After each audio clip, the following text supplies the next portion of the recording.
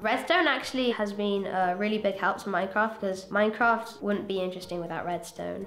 It's a bit like wiring in Minecraft that you can do different circuits with and make tons of machines, and it's really fun. We've made like piston doors which slide in and out, and we've made clock circuits and oscilloscopes. We just finished doing logic gates. They're basically things that force the signal to do stuff, force the electricity to do things. Let's say I have a logic gate called an AND gate, and if I have two levers, I have to pull both down for the redstone to continue flowing.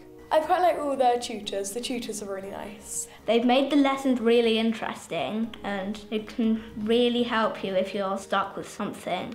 He was brilliant, really inspiring actually, and he definitely knew what he was doing with Redstone. He came up with some really good challenges as well to do. I really enjoyed building the assault course. You have to try and go to the other side without getting pushed by the pistons that are rapidly pushing out.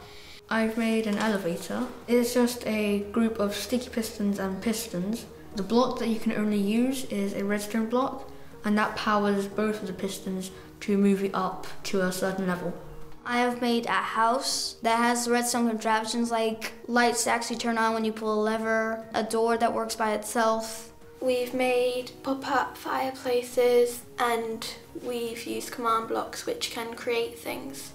People in Minecraft generally can make a lot of really good things. I just started doing redstone. I never did redstone before, but now that I've started, I am really good at it. In 5 days, I never knew that I could build so much. It's been a great course. I really enjoy it. One of the best I've been to.